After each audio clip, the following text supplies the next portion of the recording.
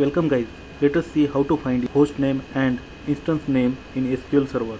So in order to connect SQL Studio, all we need to know is server host name and its corresponding running instance name of your system's SQL Server.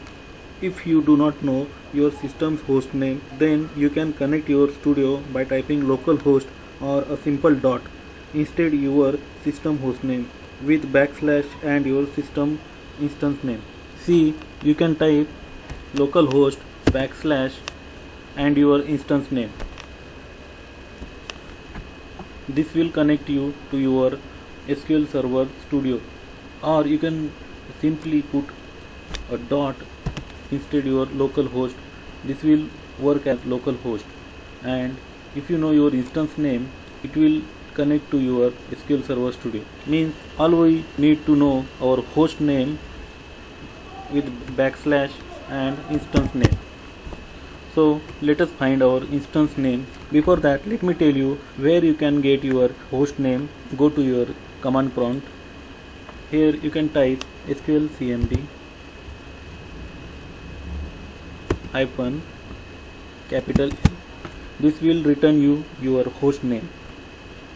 See, WorkSmart PC is my host name, that is local host name. So now we can use this host name here, see, and one backslash, and now I need my instance name. So let us find our instance name. To find instance name, go to SQL Server Configuration Manager.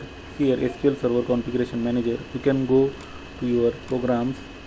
See here Microsoft SQL Server Configuration Tools and SQL Server Configuration Manager. Click on it. Now here click on SQL Services. Here you can locate your instance by verifying its state. If it is running state, then it's your instance, and then you can connect to Studio by using that instance name. See here, MyLappy is my instance name. You can find your host name and instance name at one place in SQL Server Configuration Manager. Go to its properties of services. Right click on SQL Server Properties and then go to Services window. Here you can see your host name and your instance name at one place. So finally let us connect using host name with backslash and your instance name. Let me copy my instance name.